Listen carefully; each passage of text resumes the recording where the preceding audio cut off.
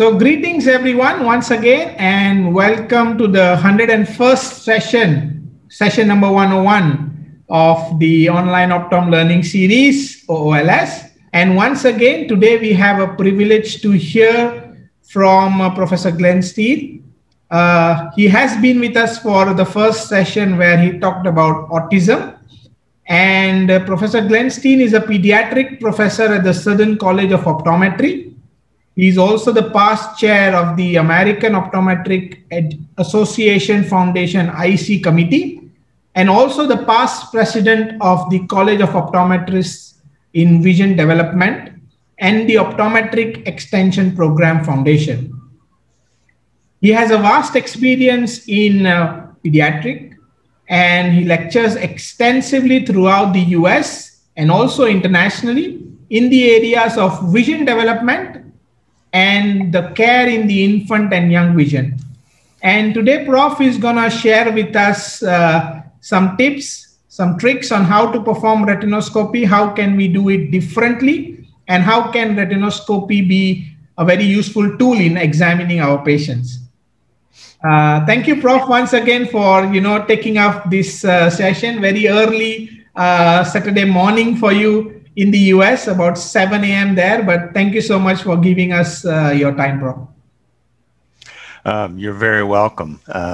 7 a.m. that's about the time I leave for work anyway, so it's just a normal day for me.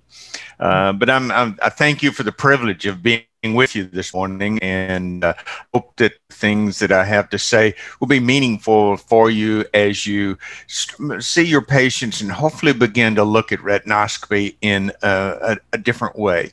I want us to think of the process of vision as originating in your gut.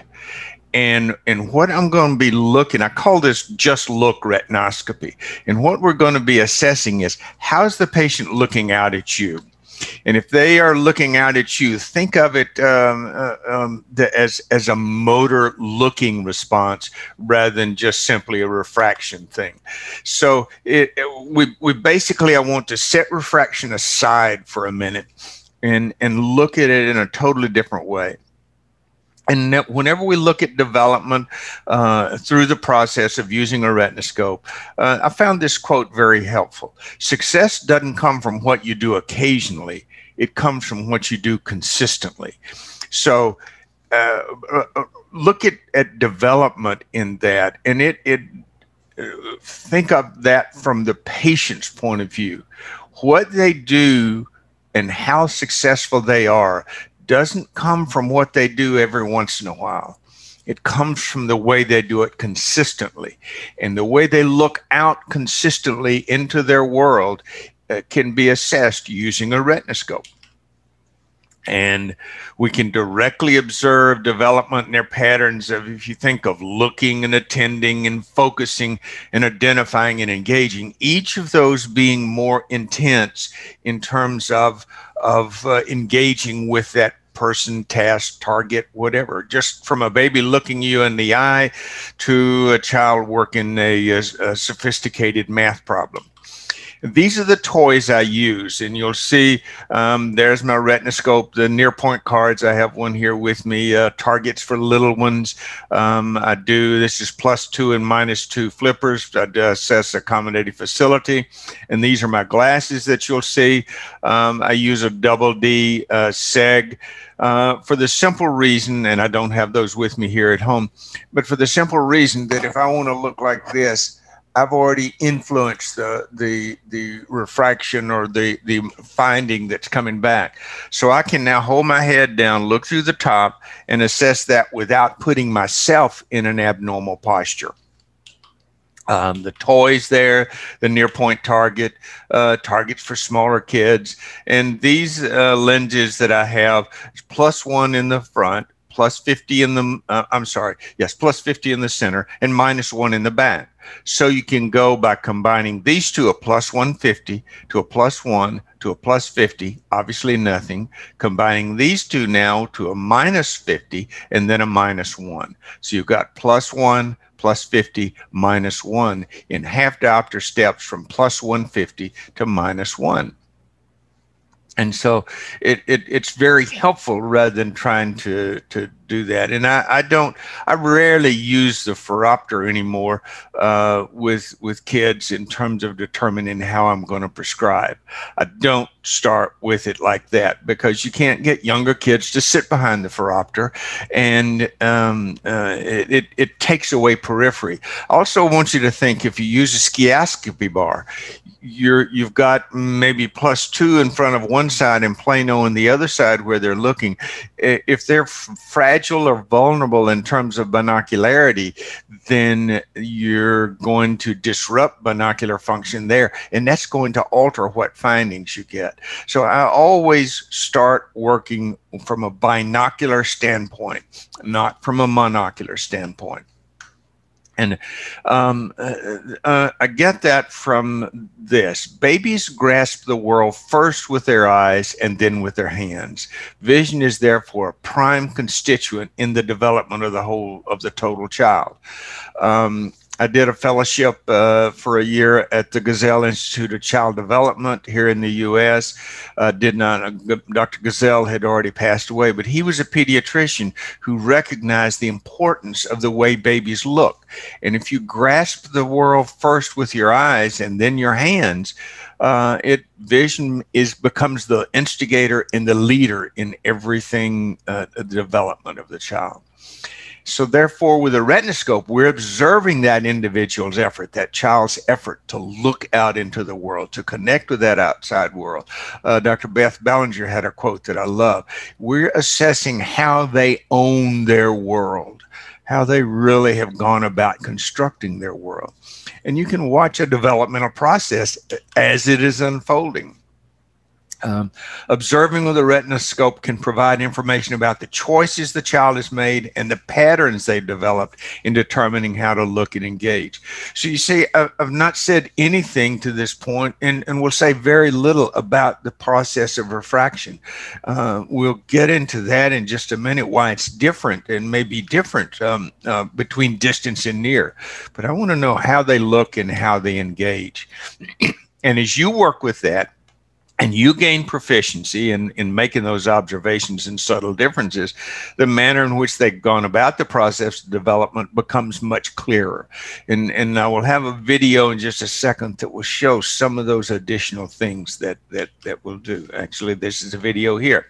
Now I want you to watch this, and the task here was we were shooting with our camera through the retinoscope. And the patient is here, and we're taking a target and moving it towards the patient.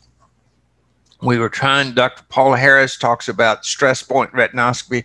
We were trying to find the stress point and to see if we can capture that on video. Well, we weren't able to do that, but I think we captured some things that were much, much more important in terms of learning retinoscopy than just a single aspect of it.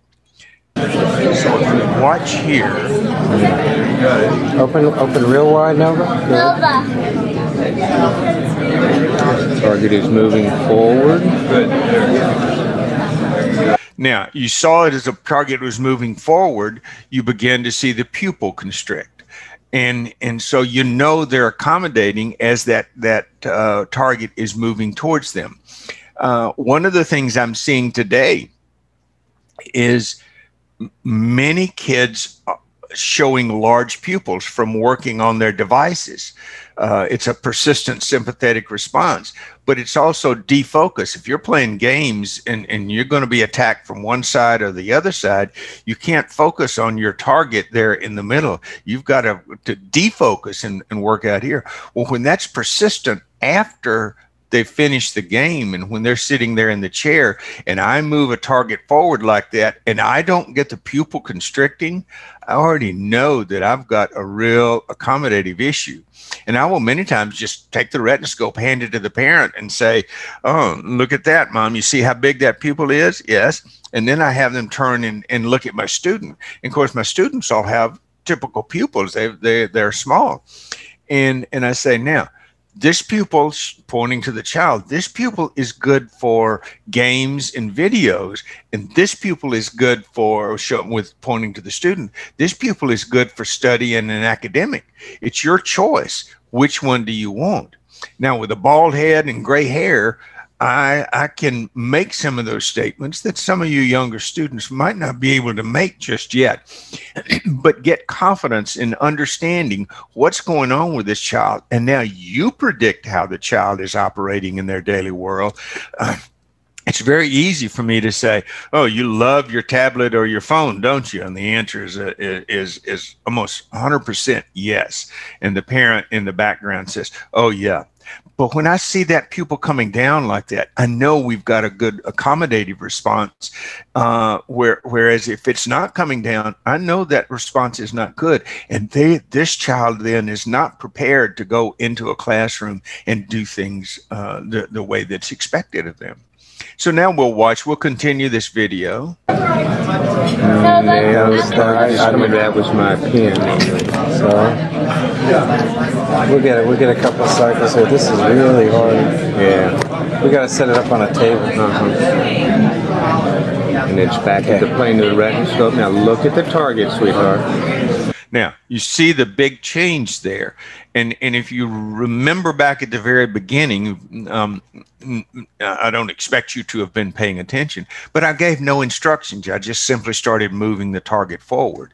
But at this point in time, what I said, my specific instruction was, now look at the target, sweetheart. So she is responding in a different way. So this is really hard. Yeah, we got to set it up on a table.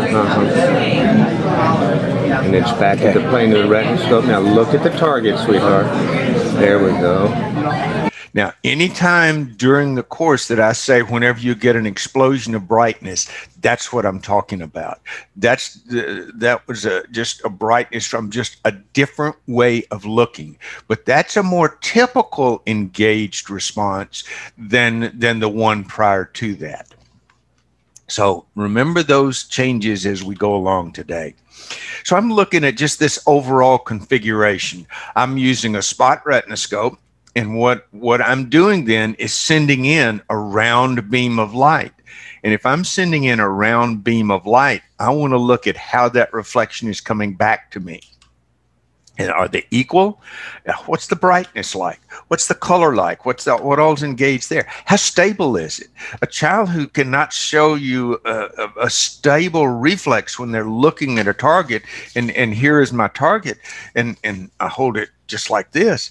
If they're looking for letters and they cannot hold accommodation stable, I can recognize that very easily and then begin to predict a parent what's going on. I call some of those modulations and any of those changes like that, but it's just a stability. How stable is it when you say look at the letters? And by the way, on my card, how do I know they're looking? I know where the letters are because this is a keyboard with a few key letters missing. The F is missing. So if I say find the F and they point, I know they weren't really looking at the F. So I want to know where they're looking, how they're looking, what's the quality of looking. And if I say, well, there's no F on there, and now I get that increase in brightness when they start looking for the G, then I know we've got potential there, but it's not there all the time. How do they change from one instruction to the other? Find the A, find the B. Do they really let accommodation go, or do they stay with me? And if you just think about it, a child in the second grade or grade 2, let's say, they're reading. And they're going to have to sustain throughout that. If this child finds an A and then releases into with motion, and I give them instruction, find a B, and then they come back, how do you think that's going to be applied in a classroom? Look at a word, back. Look at a word, back. They're going to be calling words rather than reading. So they may be intelligent, but they aren't able to read. They're just calling words. And then lastly, what kind of motion? Motion is one of the last things I use. And I use that more to see how tight, how restrictive is their ability to move in there. And we'll talk about all of those kinds of things. So as you see, it's not about assessment of refraction. It's about an assessment of how the infant and young child is going about the process of looking and engaging in the task that you give them. And my task is in one hand, very simple. On the other hand, very complex. They have to search and find letters. They have to find the next letter. And then I want to know, is this a child that already has caught on to the game? And now they're already looking for the next letter before you give the instruction. So we're looking at that overall process of development through the visual process. And it's not only a reflection of just how they have developed. Vision must become the leader and the instigator of action. Anything that's beyond what they can reach with their hands has to first occur, you have to first look through the vision process. You can't move and get out there and touch. You look out there and then you move and touch. So as I said, it's so simple, and yet it's so very complicated, and not complicated in a hard manner.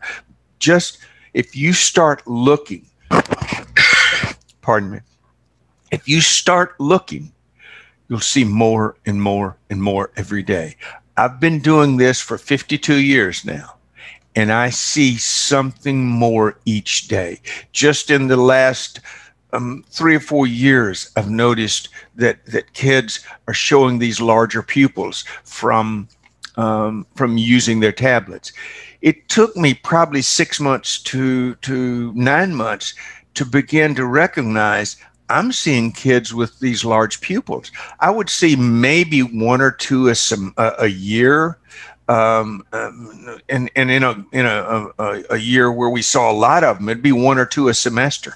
I'm seeing now 5 or 6 kids a day who are showing 8, 9, 10 millimeter pupils that rarely they don't respond fully to accommodation.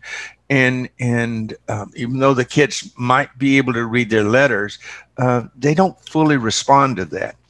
So what I want to begin to communicate is the link that vision plays in overall development. And I have done a talk, in fact, Vince, I did one yesterday for another group on the process of development. The process of vision must become the leader and the instigator. So don't ever, whether you're a student, a practitioner, no matter your mode of practice or where you are, never underestimate the value of the service you provide. You provide a valuable service, and always recognize that.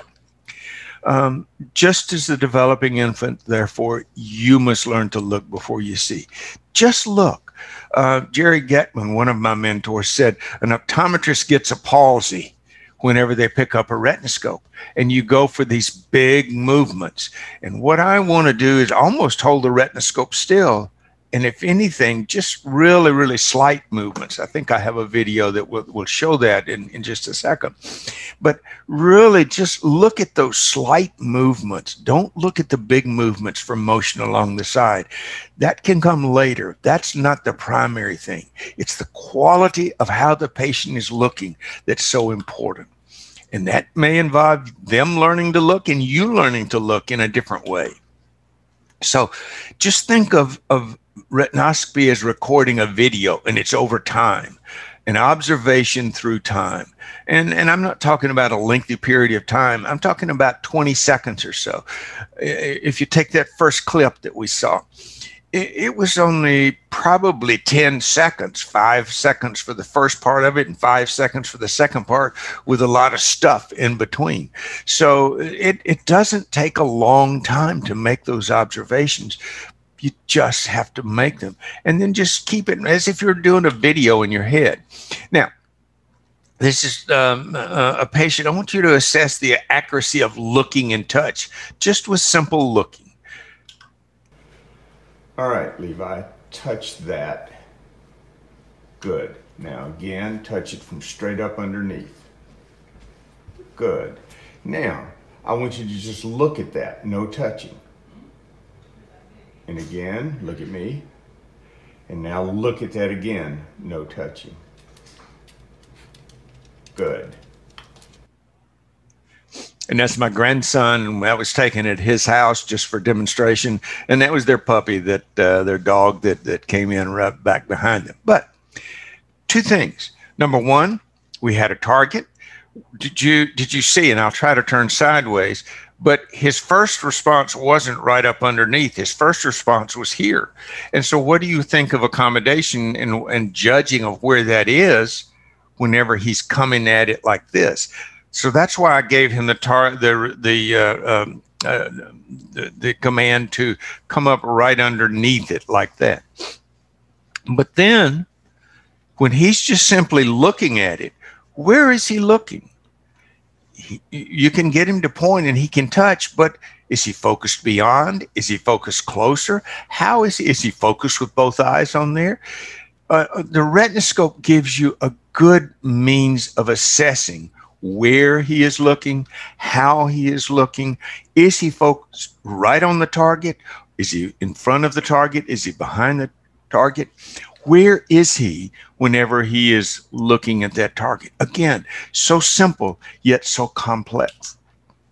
We shouldn't lose our ability to attend to any of those variations. They're not random. Kids don't just randomly, for the very first time in their life, at 10 years old, come up with a different way of looking. So those are things that have been practiced in a manner, a method they've been practiced since very early in life. And so that's why it's so important to observe them over time. If you do an autorefractor for refraction, what does it do? It takes several different readings and then averages them. I don't want them to be average. I want to see those variations and modulations have meaning. The variations we see are actually observations, the overall process of development, and have specific meaning within development. And they're well beyond eras of refraction. Now, I'm not saying refraction is unimportant, but I'm saying this is a different test that we're using, for which we're using a retinoscope. So watch what is going on, and you can actually assess development. In a young child under 3 or 4 years of age, you're not going to be able to put them in a phoropter and get a good assessment of anything. Doing it out of a phoropter and with your retinoscope and just watching. That's why I call it just look, because I'd say, well, go look and see. Well, students would come out and they say, well, what am I looking for? I would say, just look. Well, what am I supposed to see? The minute I tell you something to see, you're going to miss something else that's going on, because that's what I would tell them. So I want you to go just look. Well, gradually over the course of a semester, they get to where they're asking to use my retinoscope, and they're making those observations. But they might not happen the first day or the second day or the third day. It's just doing it consistently over time.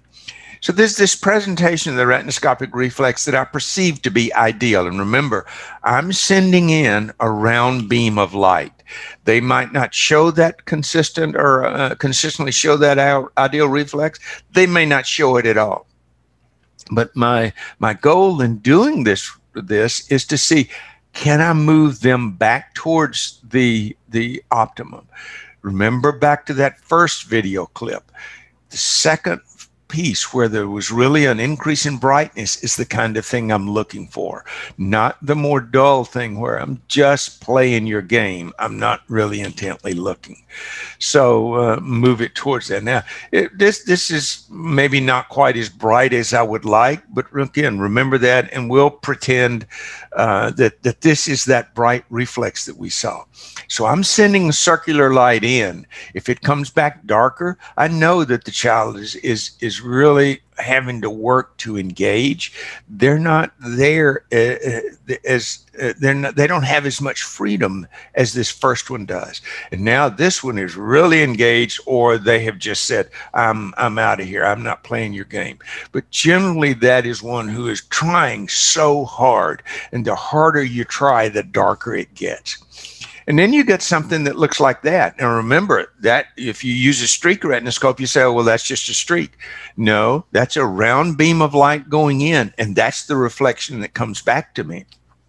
So I know if this is with motion here and this is neutral, I know that's a minus axis 180. I still may even try a spherical lens because I want to know, is that part of the structure, or is that something that shows up as they're beginning to try to engage in that task? There's a minus axis 90. Then that's just a little minus axis 90. Those are more ones that are going to respond. It's rare that you get something like this, but these are the ones that are going to respond. And then there's, you got a minus axis 180. And here you've got a kid who is just showing you this very bright central thing. So they're engaged, but they're really focusing. That's more typical of a hyperope.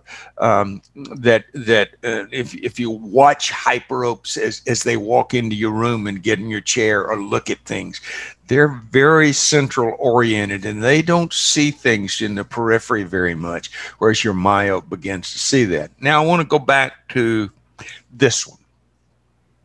This is a fairly high minus axis 180. I was doing a seminar, a live seminar, a few years ago, and with an 8-month-old baby. And the baby was sitting in mom's lap, and he was showing me this pattern in both eyes.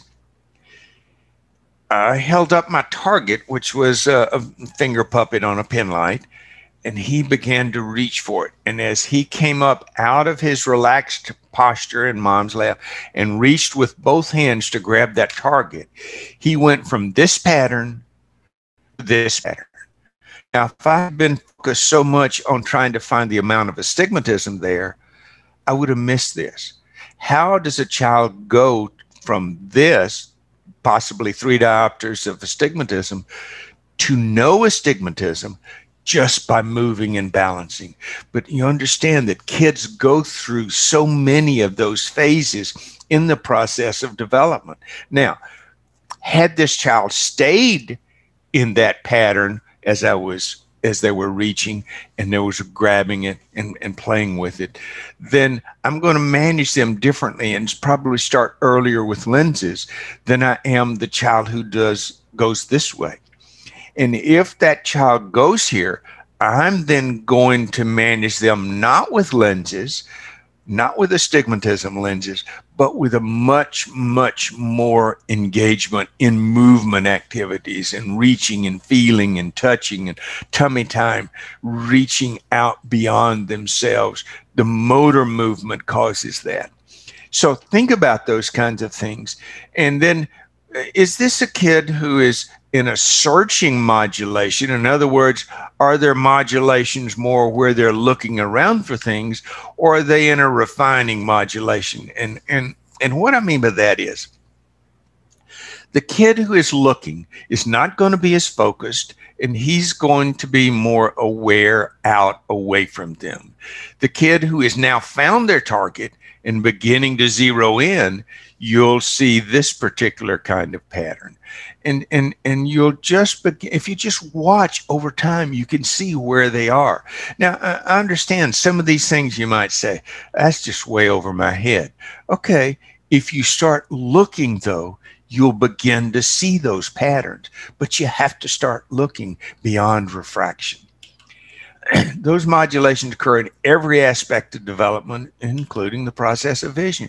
Remember, when a baby's born, what's their heart rate? Sometimes their heart rate's up to 110, 120 beats per minute. But what is it for a normal adult? 72 beats per minute. But what about somebody like me who used to be an athlete? My resting heart rate now as a 70-plus-year-old is 48 beats a minute. And so it's been that way my whole life. And so you just have to watch and see what kinds of things are there. Vision, the process of vision and the child and adult engagement in their world has the same kinds of modulations and variations, much greater in earlier in life and much more focused later in life. We'll deal with that in just a minute. So these modulations have meaning for me. Where are they and how are they doing? And are they consistent at all distances? Many times I will find my students find a diopter of astigmatism at far. And I come in and I do my near retinoscopy and it's just as nice and round. That tells me it's not part of the structure. It's not part of that eyeball structure yet. It's forming, but it's not there. So those modulations have considerable meaning for me. And is this a modulation for refinement to focus in, which you'll see them begin to focus in and they'll get smaller and smaller? Or is it a where is it kind of modulation where they're looking? So I'm observing patterns as their very core of overall development. Vision has to be the leader in overall development. Otherwise, think about driving a car. What if you had no vision? What if your vision was limited to what you could reach and touch? Vision has to be the leader and instigator in that. If they're still in a searching mode, which they should progress on to a refinement mode, process of vision may not be the leader, and it's an interference rather than a leader. If they're trying to read now, learn letters or read or do anything up close consistently, then, and they haven't learned that means of focus yet, then that becomes an interference in their learning to read. So just think of refinement as developing focus and searching mode as trying to find where they are. If you just start with those two, then you'll begin to see differences, and now you can begin to sort out those differences. So again, it's that video of all those things that go to make up what we call refractive state. But take that video in your mind, and it shows all kinds of things in the foundation of looking and seeing. But developing effective looking, both as the patient and you as the doctor, requires patience. I don't expect you to take the things, and I tell my students exactly this. I don't expect you to take the things I'm saying today and understand them totally tomorrow, because you haven't looked yet. Until you start looking, you won't begin to understand. Then a year from now, you'll say, oh, that's what he was talking about, because you'll see something that triggers back in your mind. That's what he said a year ago. That's the way I want you to understand this. You don't learn by listening and just reading a book. You learn by doing, and doing that retinoscopy. We often rush to a conclusion with our impatience. That's why we go to autorefractors, boom, boom, and it's done. But that just gives you a small part of the story. I want to see the whole story of what's going on. So you limit that whenever you do that. So how is the developing child reaching out into the world? That's reflected by how they are looking out into the world.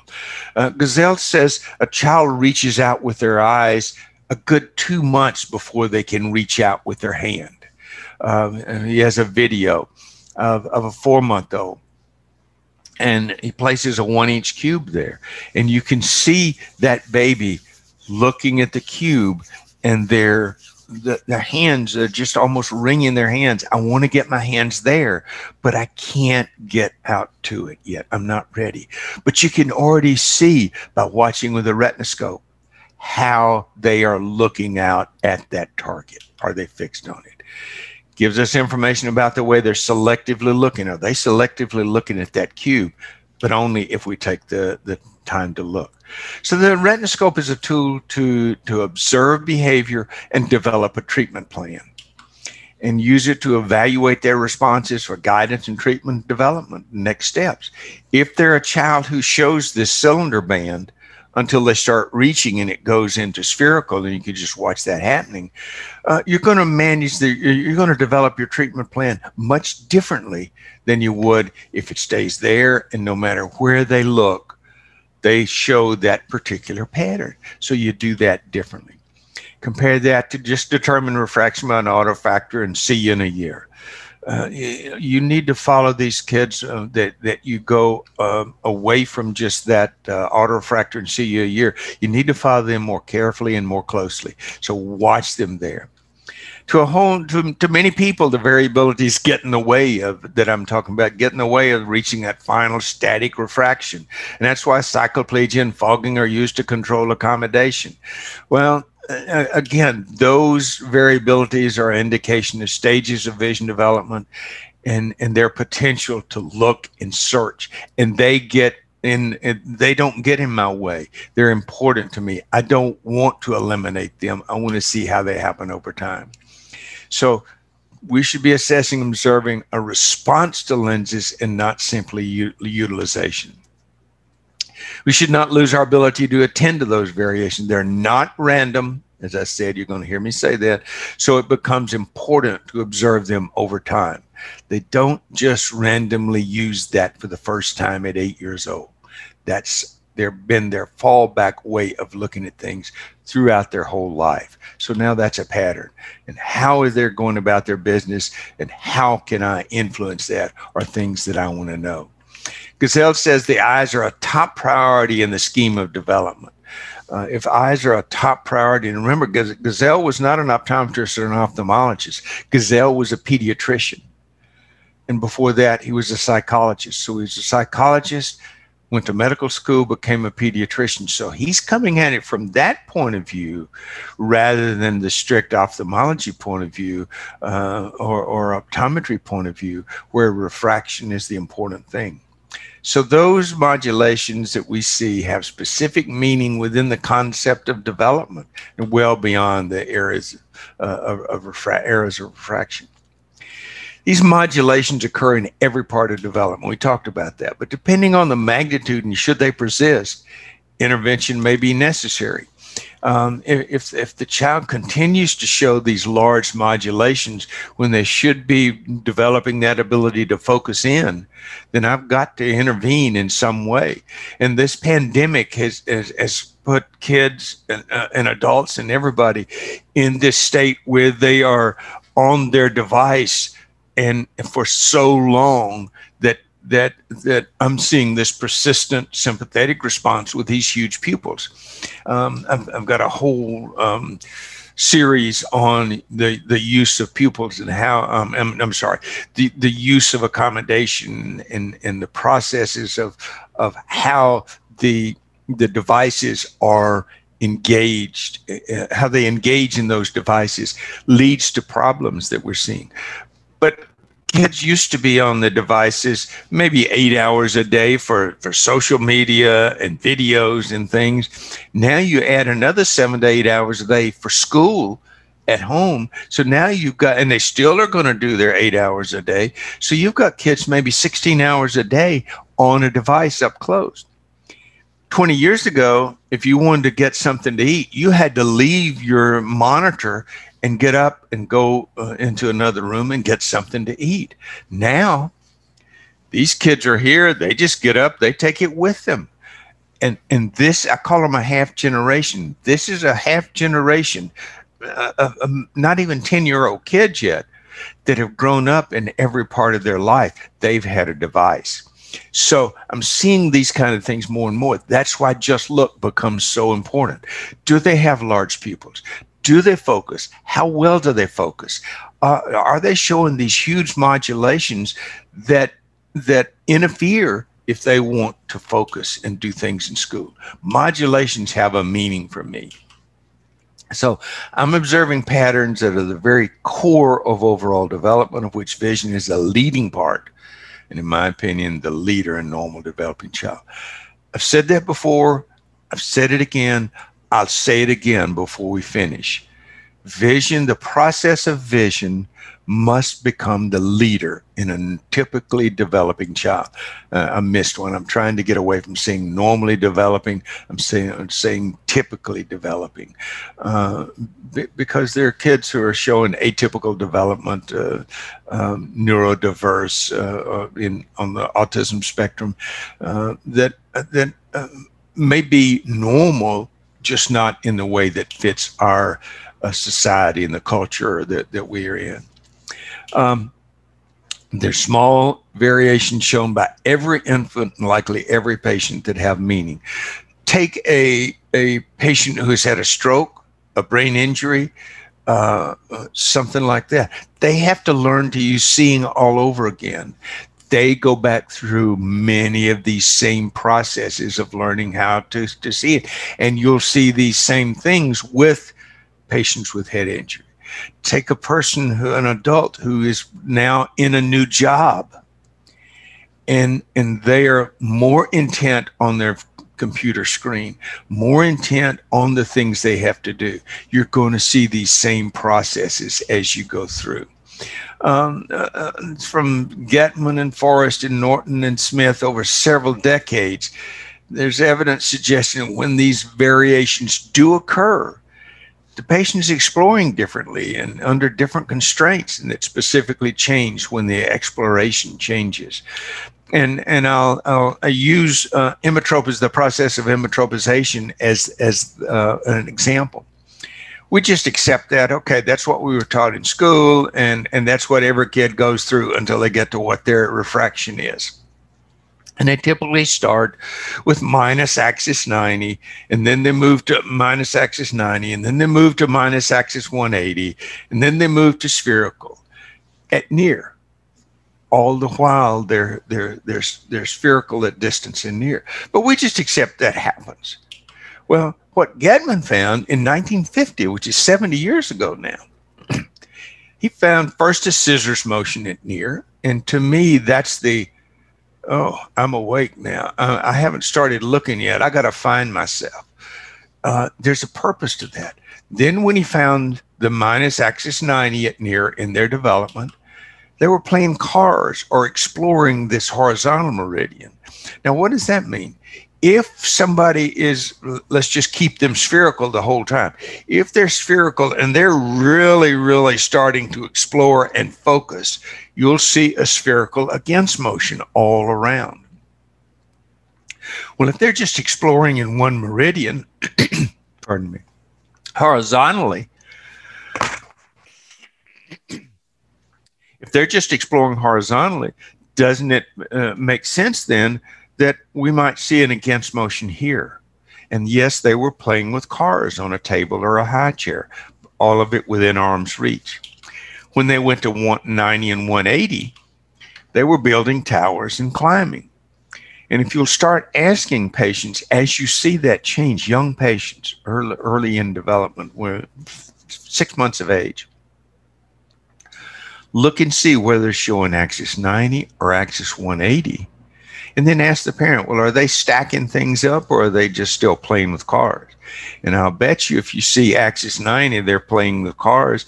And as soon as they start stacking things on top of each other, blocks or spools of thread or whatever, you'll begin to see them shift to axis 180. And then they'll go spherical. And through these changes at near, they remain spherical. They're showing 90 and 180 at near, but literally in their research, they would move out to an intermediate distance with the retinoscope and watch, and they were spherical, and then move out to distance, and they were spherical. And then they went through these same processes at intermediate and far. So remained spherical at near, went through the axis 90, axis 180 spherical at intermediate, and then the same thing at far. Those are things that we haven't considered and taken in consideration when we're talking about the process of emmetropization. So it's not just something that happens there. It's a very focused part of development. And so remember, as we talk about the circle of understanding in just a few minutes, remember this discussion and where we are. So emmetropization is a reflection of the developing child rather than a simple artifact. It happens just as you are taught, but there's more to it than just the way it happens. There's a purpose in those changes, and they're connected throughout development. Even a scissors motion, you know, and I don't want you to say, well, scissors motion, that could be a development of keratoconus or other kinds of things. Yes, I know they're there, but a scissors motion in the process of development is when a child is just waking up, it goes away. For people with keratoconus and other kinds of things, corneal abnormalities, the scissors motion doesn't go away. but it goes away as soon as the baby begins to attend. That's a process of awakening, and it's not spherical, and it's focused. Just the first few minutes, they're not looking yet, and you see all that. So it's a process of initial inability to come to focus on the light patterns and the intensities. As soon as they wake up and get that and focus, scissors motion goes away. So what I want you to understand of that is not to look for scissors motion, but to understand there are all these changes that go on as the baby wakes up and begins to look at your target, or whatever. There are all these changes, and they have meaning. They have meaning. So here's what I'm talking about whenever I talk about the circle of understanding. The babies, whenever they are in the process of development, I call it the circle of understanding. And it's if you just link your fingers together like that and make a circle in front of you, that's everything they can reach is within that circle of understanding. Now, I represent it in a two-dimensional form, but it's a three-dimensional form: above, behind, all around. But then beyond that, things they can't touch or reach, that's a caution zone, and sometimes they'll reach out and go for it, and sometimes they won't. But there's this big, vast unknown that they're not going out there to consistently to see. Now, you say, well, I've got a baby that's 2 months old. I remember my granddaughter, and I'll use that as an example. There was, up in the corner of the room, there was a small stereo speaker that was connected to the stereo system, but it was dark and in high contrast to the wall. Where they would walk in the room and she would find that, and she would fixate and look on that and try to move her head and begin to move her eyes. Babies look and find things at all distances, but they're much more comfortable with these things they can reach inside and touch inside their hands. Now, through the process of development, this area of comfort goes well beyond themselves. That caution zone becomes smaller, and the unknown becomes even smaller. Think of a child in development. First, you just get them up on their tummy and they begin to look around, and then they begin to reach for things, and then they begin to move for things out beyond there. And this whole area of comfort expands, and even though they might not be able to touch it, they can look out and know and determine what they want to engage with beyond themselves. There's still an unknown out there, but now we've got a child who is crawling, and now we've got a child who gets up and they start walking and running, and there's this caution zone that some of them won't go to.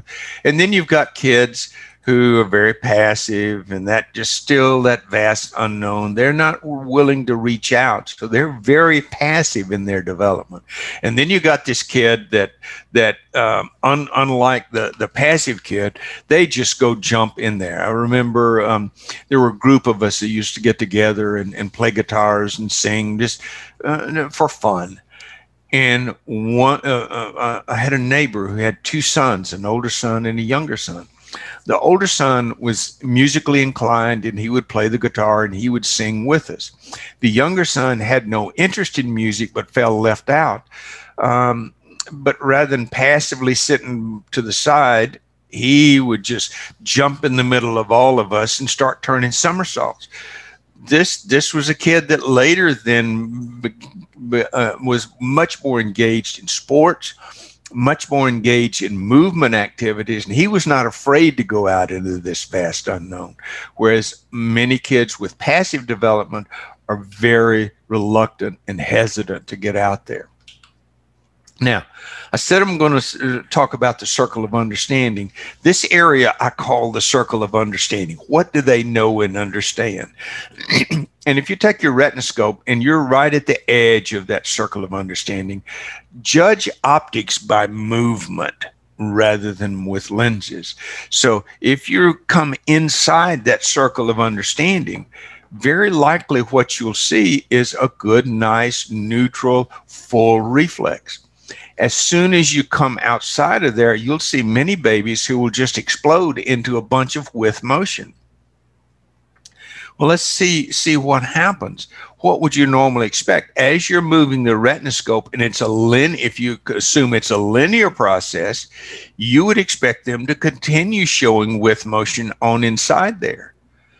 But these kids don't. They show a well-defined area in there where the reflex is good, it's bright, it stays circular, and they've engaged because they've touched everything with their hands.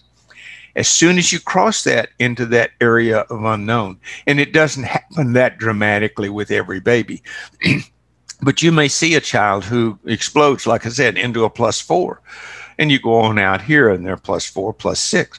Well, if you only treat them as how they see at distance and not look at how well they're defined here, then you might prescribe a +4 or +6.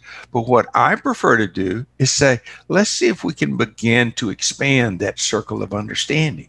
And if we can expand that circle of understanding, then they're still now going to show a nice reflex in here, and that shows in there, but now it also shows the differences here outside. Now, remember when we were talking about the emmetropization process? They're showing the axis 90, axis 180, and spherical here, but they're all spherical inside here. And now we go and expand on out to distance. And what we were seeing here now is all nice and spherical inside. So we've got this whole area that's pretty much consistently the same.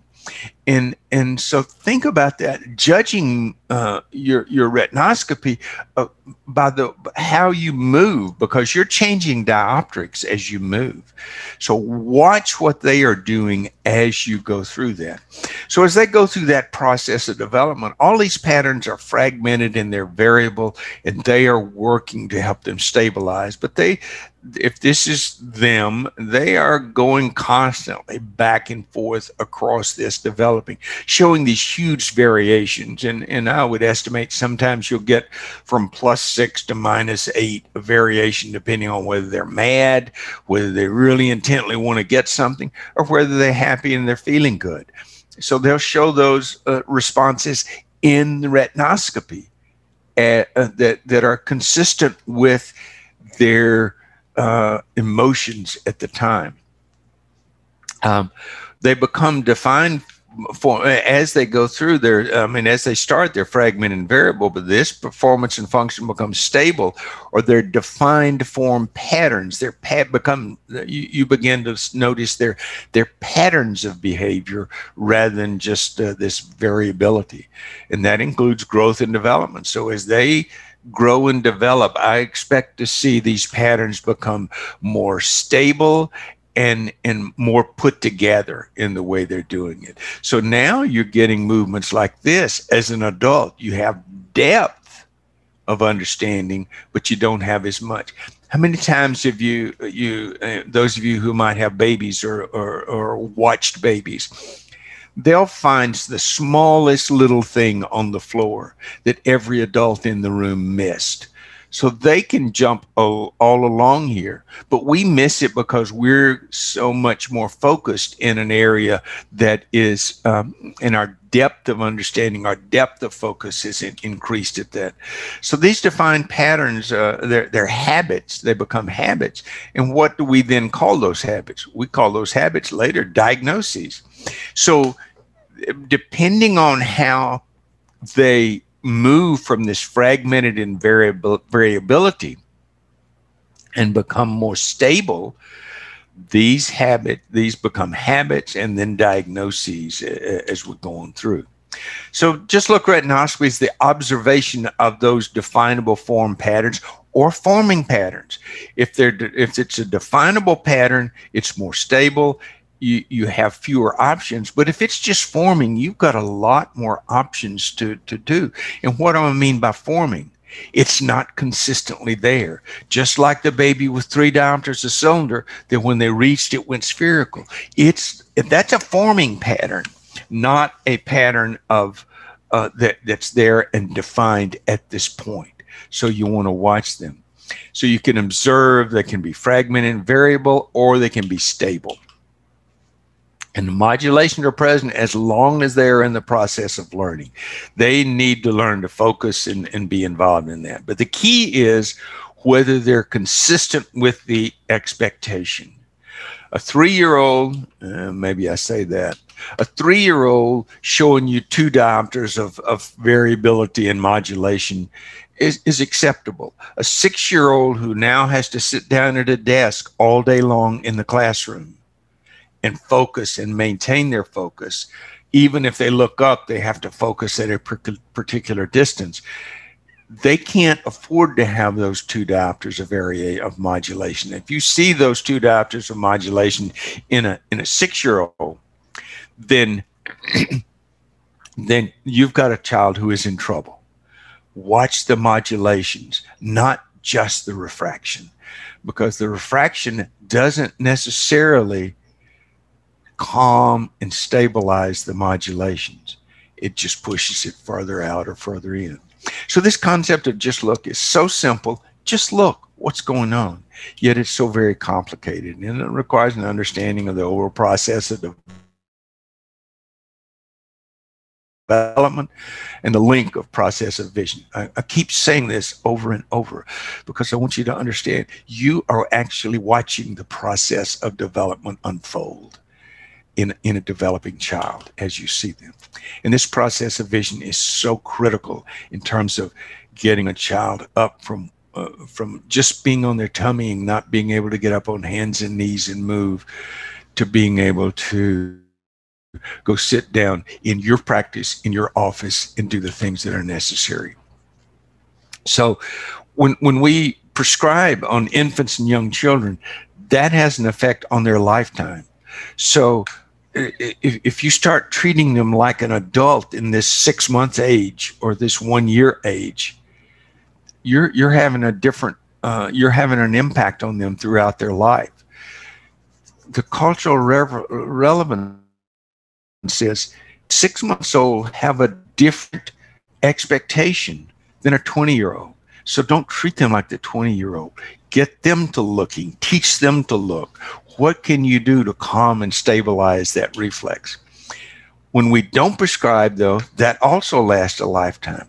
Many of the American Academy of Ophthalmology has guidelines. American Optometric Association has guidelines that are both very similar. And the ranges for a 6-month-old are somewhere between +5 and +6, being inside that is normal. You have to go beyond that to be abnormal. And then -4 to -8. Academy of Ophthalmology says -4. American Academy of American Optometric Association says -8. Regardless, there's this huge range. And if we look at that being supposedly normal at a 6-month-old to a 12-month-old or typical, and now the child falls outside of that, and what bothers me is so many practitioners, if you see a +575, you say, well, that's in the normal range, that you're fine. But if you see a +6 1/4, only a half diopter difference, then we feel obligated to prescribe the whole amount. Why not just prescribe an amount that brings them back into that normal range? Becomes very important. Now, I'm not suggesting at +6 1/4 you prescribe +50, but I am saying don't feel obligated if they're a 1/4 diopter outside of that what range that would be normal to feel like you have to prescribe the whole amount. Also, don't feel obligated that if they're +575 and within that normal range, that you don't prescribe anything, because you look at those variations and what can you do to stabilize that. I'll give you an example. I had a patient last week that was an accommodative esotrope. He was 4 years old. So he was a +4 at distance, and last year they had prescribed a +4 with a 2 add, and he was essentially straight at both distance and near through that. Well, I was doing my near retinoscopy, and out of phoropter and just putting lenses. And I started with a +5. I want to see, can I decrease the power? What happens if I just still go with the +4, but what happens if I reduce the add? Well, with the +5s, he was still showing me the esotropia. I put in the +6, he came straight. But I'm still seeing with motion. So what happens now when I go to +7? Well, he goes then from being straight at +6 into a constant high, large angle alternating exotrope at +7. So you would think that adding more plus would make the accommodative esotropia, the esotropia part of it, more stable. But it doesn't.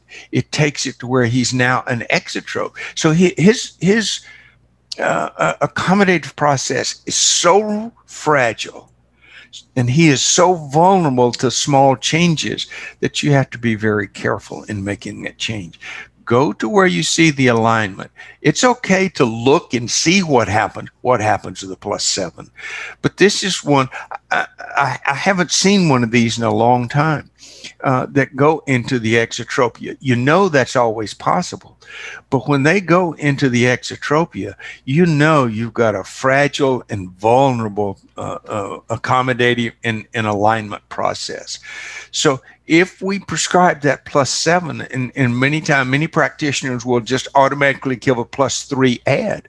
Well, if we'd given this child a +4 with a +3 add, assuming that's going to keep them straight, now we put them into an exotropia. That also lasts a lifetime, and we still haven't addressed the fragility of binocularity at that near distance. So when we overprescribe or underprescribe, that lasts a lifetime. Prescribe for what calms that reflex, brings it more towards that round reflex that we were talking about and what they do. When we prescribe and walk away, that lasts a lifetime. Whatever we do, I challenge my students, 10 words. And that's my commitment to patients, and I want this to be your commitment to patients, their commitment. I will walk with you every step of the way. I'll see you as often as we need. I'll make the changes as we need to make them rather than just see you once a year. That doesn't mean I'm going to take you to your doctor's appointments if I seek a consultation outside of my office, but I'm going to go there. Now let's talk about something. If you're in preschool, you've got this little between A and B. It's pretty much a straight line. There are things you can do. But now you hit preschool, and all of a sudden B jumps up here. And it's a steep, it's not even a curve. It's a steep change from being at home and being and just playing games to sitting still and focusing and doing all the things that need to focus. And so it becomes, when you go to kindergarten, it sort of becomes like this. You know, where I use this many times as an example. I say, look at the 1 and follow the line and tell me to which letter it goes. And people can usually do that. And then 2, many times I'll say, look at the letter, but depending on what happens right here, many times people will come back to the 4. Well, you get from a number to a number rather than a number to a letter. And so this is the kind of things they face in kindergarten, not this particular example, but it's an example because now they have to start making decisions. Does that skirt beside or does that literally cross? And making a decision here determines whether you're going to get here or back over here. And though that's very important in kindergarten. So therefore, and in preschool. So the process of vision is an active process, and therefore the process of looking is the first part of that. And then I keep making a statement like this over and over. Just look retinoscopy is the continuous observation over several seconds that creates a mental video of the changes in the reflexes. This allows you to determine if there are possible times when the reflex moves towards better rapport, better focus, better engagement, or away from rapport. Do they avoid that? And if you ask them to look at something and they show you a bunch of with motion, they're not focusing in and developing better rapport with that target. Rapport, meaning substitute the word engagement. I use that word rapport, and some people have said, I don't understand what you mean. Moves towards better engagement with that target or away from engagement with that target. And I'm going to try to remember to change that comment from rapport to engagement as soon as we finish. Now, I say make small movements. This is the kind of small movement. I'm going to demonstrate the kind of movements that we normally were taught and we're engaging with. And then you'll see how I make just really small movements. Now, what I want to show is the difference in movement and the difference in what I'm looking for in this. Many of you, when you do your retinoscope, will do these big movements looking for huge shadows right at the edge of the pupil. I'm looking here with very, very small movements, looking to the light movement on the back of the eye, the movement of the light pattern on the back of the eye, rather than a shadow up here. So remember, small movements versus big movements. And there are times when I even move my retinoscope with smaller movements than that, almost still. So it's very important. So if you got the child looking for letters on a near card, I have them find the A, and you saw that. What kind of modulations are you seeing? And so here's the thing I use. And these are the targets that I use. These are for preschool, kindergarten, maybe first grade kids. But I add smaller letters in here. And these are all closer together for the older kids because I want to see, okay, find me a lowercase a small a, rather than a capital A. And I want to see if there's a difference in the way they look. So now I don't have to reach for lenses. I don't have to do other kinds of things. I just say, find the big A, now find the small a. And if I were seeing with motion here, the first thing I would do would be add lenses, a small amount, and then increase the lenses. Now I've gone now from a plus 50 to a plus 1. Now I'm combining those to a plus 150. Of the motion. And what I'm looking for is, where is the point I get a reversal? Let's assume that I've got two kids, one, and both of them show plus 75 to start with it near. But one, as I go to the plus 1, I'm getting against motion consistently. And the other one, I have to go to a plus 150 to get an against motion and a reversal. I've got more room with that kid that moves up to plus 150. I've got more room to prescribe and have them go in a spherical lens than the one who blurs out at plus 1, because they may not be able to, the second patient, the one that blurs out, I'm sorry, not blurs out, the one that goes into against motion at plus 1, you're at the upper limit. And now you sit them down at a classroom desk, and I love spherical lenses. I prefer to go with spherical lenses first because these kids are going to be looking all over. But if you put those on and they look up and they can't see the chalkboard or the projector screen or whatever it is they have to look at across the room, what's going to happen? The first thing that's going to happen is glasses come off. And then after 2 or 3 days, glasses are in their desk. And after a week, nobody knows where the glasses are. And so you have those kids that then that my approach was good. They need to focus up close. But the long-term effect was not good because they're not only are now not able to wear them for distance, but now they're in the desk and they don't wear them for near. So that wasn't a good thing. I have to go with a bifocal with that kid because I start my prescribing at near rather than far. But I want to make sure that the lenses I prescribe, they can see it far. Now that hadn't been as much of an issue during the pandemic where they've had virtual school because everything is right here. You know, and the real problem is a kid's whole world now, their whole aspect of development is in a room. They're working on their device for school, then they're working on their device for videos, and they don't go outside.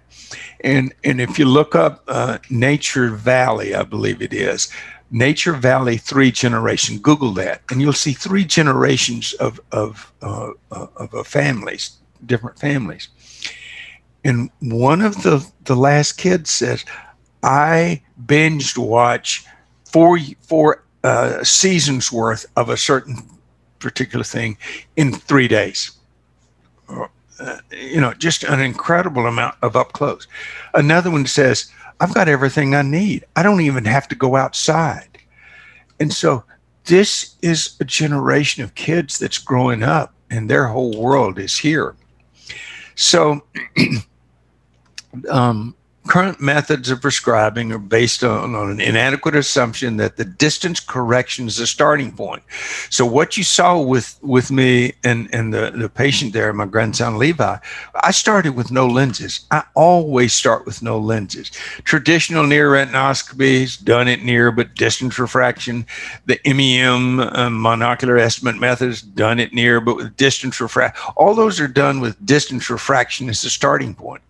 I don't use distance refraction as a starting point. You're not going to find differences between distance and near if you use that distance as a starting point. Even stress retinoscopy, Bell and Book often start with no lenses, but that's not a requirement because they may do that. I start with no lenses, and one of the reasons I do that is I had a patient come in that was a bilateral pseudophakic that had cataract surgery. She was 9 years old, one at age 5 and another at the other eye at age 7.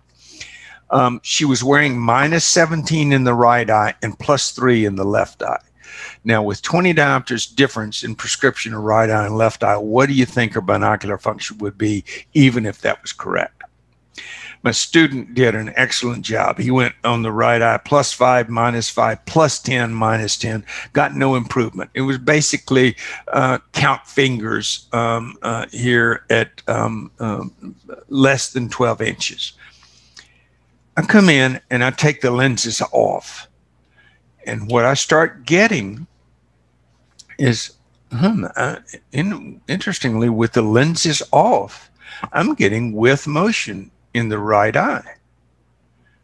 That's almost equal to the width motion in the left eye. So then I start, and they can't look, they can't see there at near because they're pseudophakic. But then I start adding lens powers. And this, as I said, entrance acuity on the right eye was hand motion and count fingers, maybe at about a foot away. And they had 20/70 in this eye with the lenses. And so they were wearing a 3 diopter ad. I start adding power, and at +550, I'm getting equal motion of just a very, very slight width motion, right eye and left eye. So they're equal. Now, had I started like traditional would have been done, and my student did an excellent job, we would have assumed that -17 was just, they're just not going to be able to see any better than that, and start that conversation with the parent. But when we take them off, guess what now? With the +350, we're getting 20/70 in this eye, 20/25 in this eye. So we've gone from 20/50, 20/70 in the left eye, just with another half diopter of plus, to 20/25. Start with no lenses in place. See where you are. Even if you've done a perfect distance refraction, take them out. Now look at them perfectly at near and see what you're doing. Again, think of that process as originating in your gut and how they're looking out there. Adult usually is more stability with fewer fluctuations, and they've stabilized. But for the child, it's more an assessment of how they are developing that looking process, that focusing process in the early stages as all these patterns are developing. And then again, my statement, create a mental video of the changes you're seeing. Process of vision is an active process. It's not a passive process that you just put lenses in front of.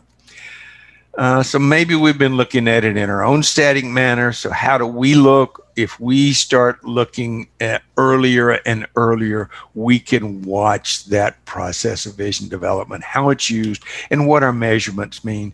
And maybe even back to what we learned in the first year of optometry school, and that was big pupils mean Defocus, small pupils mean focus. Watch those things as you're doing them and going about that.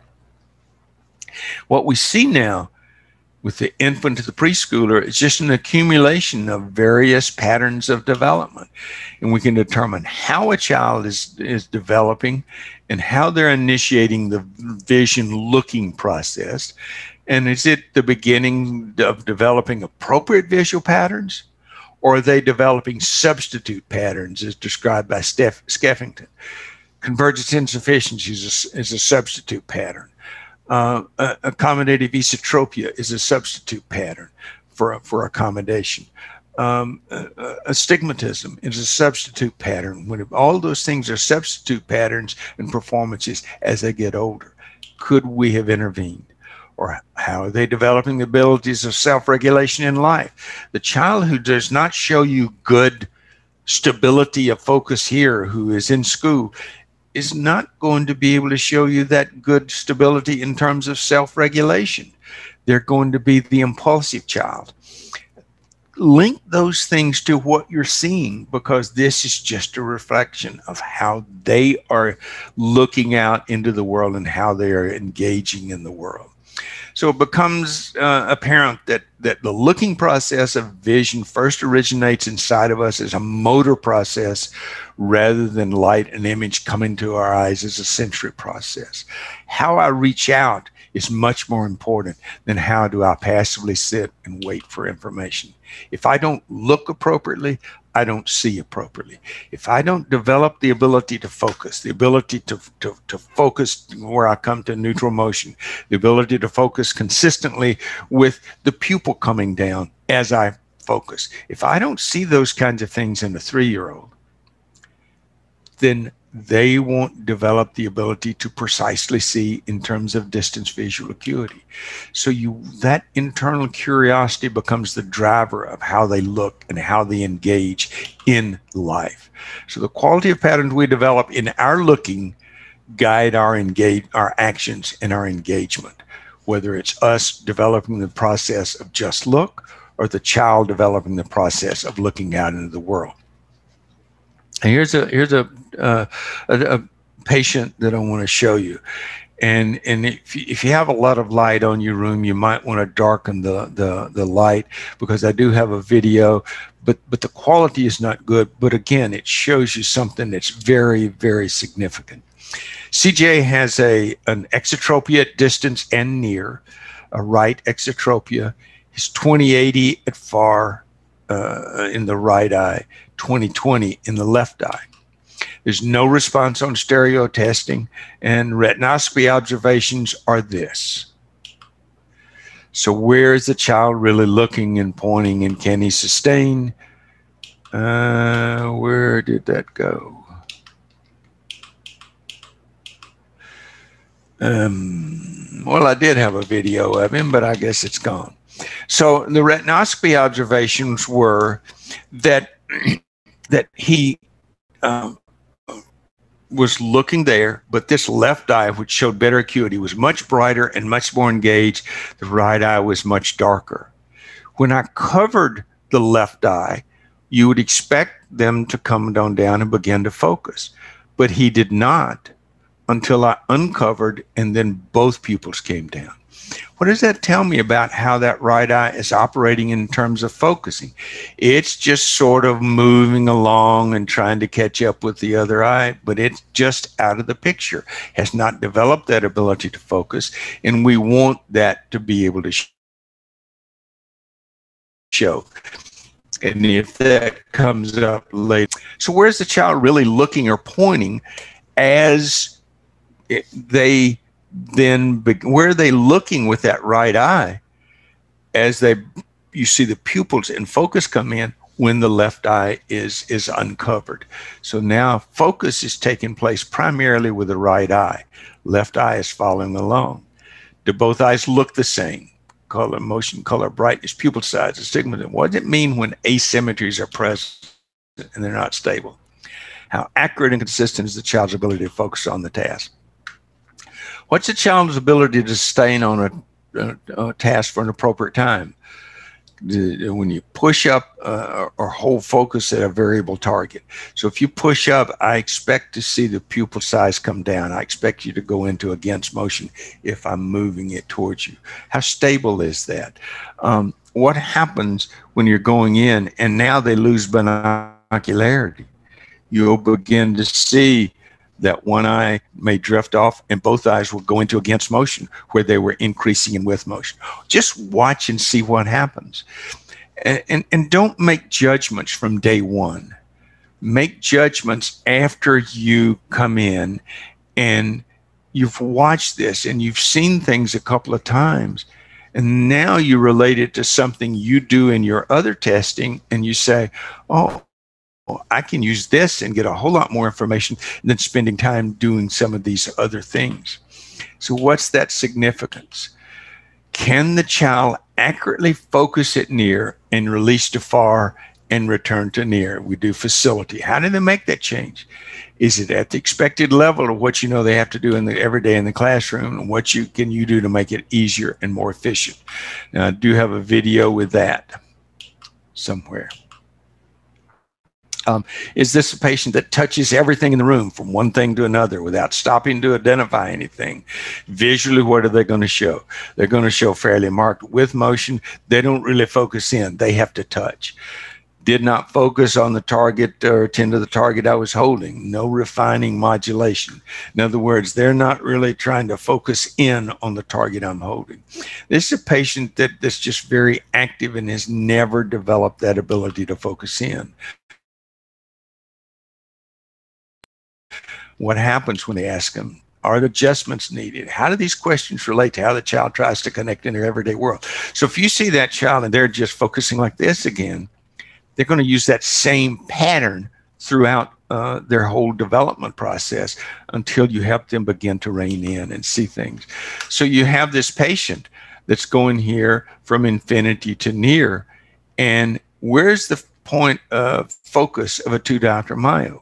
If this is infinity and this is the patient, it's somewhere around 50 centimeters there. Now, you take a -2 lens. Where does that image form? That image forms at a virtual image at 50 centimeters. So what we've done is we've taken infinity and matched that to the patient's infinity rather than we say, oh, well, we moved them out there, and it seeming to be originating from. So if you over minus, you're just moving that target along here rather than moving them further out. But now let's take a target at 25 centimeters. And if you ask them to look at 25 centimeters, where are they looking? They're looking here. Now you put the image, the -2s on. That's without the -2s because that's inside their far point, so they can look directly right there.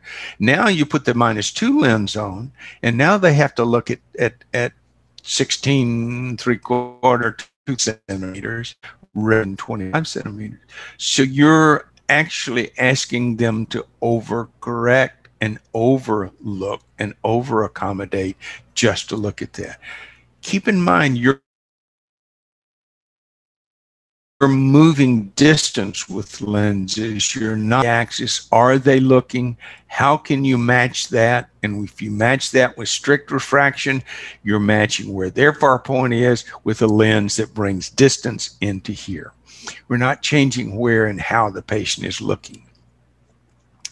And if lenses move out into the world and not the eyes, we're not correcting anything by matching their refraction. We're moving that point to where they focus the image. Here's this young man. Now you close your or turn some of your lights off in the room and you'll be able to see this better. But we're looking, remember, this is a young guy who is an exotrope here, and he is fixating with this eye primarily. And we're able, with the beam, retinoscopic beam that we have throughout, to periodically get a good look at both eyes. And what I want you to compare is the brightness I want you to compare the shape of the reflex, because you'll see the shape changing in this eye, and it's fairly consistently round here. So watch as you as we are having the patient look at a particular target. Not quite. You see, there's a good. Now you can begin to see that. You see how much darker that clearly is. See both are very bright. Now that one's getting darker because we're moving a little more towards the right. We're trying to get both together. Can't tell if I'm a little high or not. So I'm well over to the left eye now. And this eye is Right eye's always relatively dark. Always darker. And you can see now that you saw a horizontal pattern there. Go to the right eye. I'm on it. No, not quite. There you go. Yeah, just keep looking right there. You see the difference. Really bright. Still Now watch really what bright. happens when I remove my hand. Incredibly bright. We had one of those white moments. Oh, open real wide. Look at it. Now, I want And those changes you're seeing in there, that's what I call modulations. You're just seeing a change in the brightness. You're seeing it all over, just changes. It's not stable. It's not there where it needs to be. Now watch what happens as soon as I remove my hand. take this away and you keep looking. When I take my hand away, keep looking right in there. Ready? And you see the pupil constrict both eyes. Do it again. It's so hard for me to hold my left hand perfectly steady. Look at it. Keep looking. Keep your eye wide. This eye, the pupil is larger now. It's not focused in, and watch it as soon as I... Keep looking. Keep looking. So that eye is not focused at all. One of the things we want to do in terms of therapy and management is to get Whenever that I take eye my hand away. to moving and focusing. So you see that modulation in the right eye. You see differences in configuration. You saw sometimes just a horizontal band, and then it would go spherical.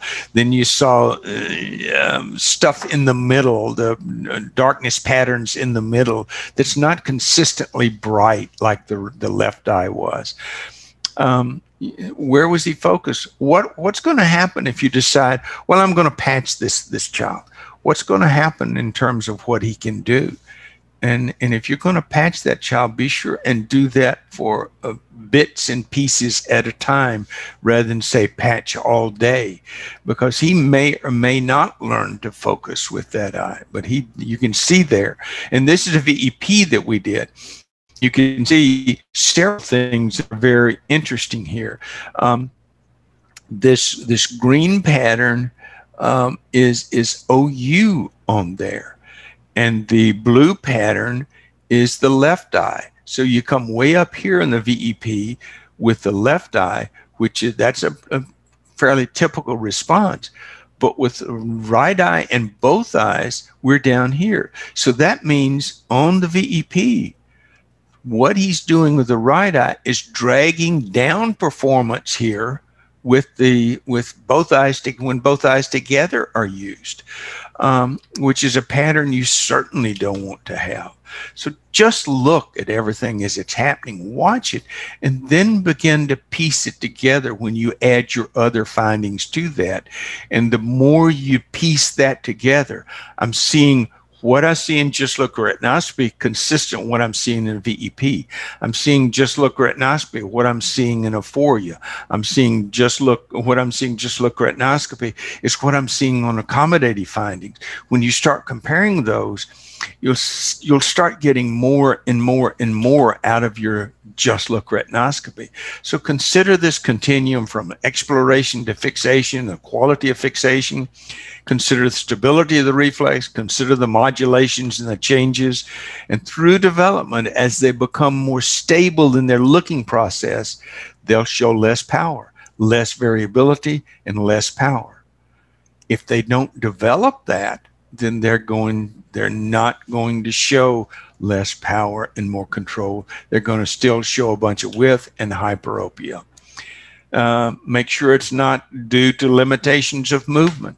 Sometimes what happens whenever you've got your 4+4 child and he turns his eye to be able to see clear. What happens to the motion here? Goes neutral, because now he can focus. This gives him the ability to focus. So make sure it's not due to that. Too much power can limit the process of visual and overall development. Remember the kid who went into the exotropia when he was overplus. I've seen probably 4 kids go into some characteristics of the autism spectrum when I would put too much lens power on them. And I've heard similar responses from a colleague in Texas, a colleague in England, that they call me because they were just really disturbed because one of the kids just started the hand flapping and walking on their toes that had not been exhibited before when they put on a +4. And I said, okay, what happens when we put on a +2? Well, they put on a +2, kid did fine. They began to show a pattern of control. Now, when I say the kid did fine, that doesn't mean they're fine, we'll see them in a year. That's one you have to follow very carefully. But when I say what I mean when I say they did fine, they began to look and stabilize and focus in a way that they had not before. The one in England, they went ahead and prescribed the power, and I didn't get the call until afterwards. But he started having nightmares and seeing monsters in his room. When we cut that back down, much of that behavior went away. So don't think you're just dealing with an eyeball. You're dealing with a person, and with Just Look Retinoscopy, you can watch those changes happen. And our goal is to nurture development in infants and young children, just as we nurture and water plants, and remove the noted barriers. Look beyond refraction to determine the child's readiness and determine any barriers that might be in place or forming. If you begin to see an over-accommodation, if you begin to see an axis 180 cylinder come in, and you can put some spherical lenses on, and it becomes more spherical, you know that's not a stable part of the process. Look and see what happens. Don't be a barrier to the child in your chair. Just look, see what's going on. Take this different view and understanding of what we might be seeing and how that might be.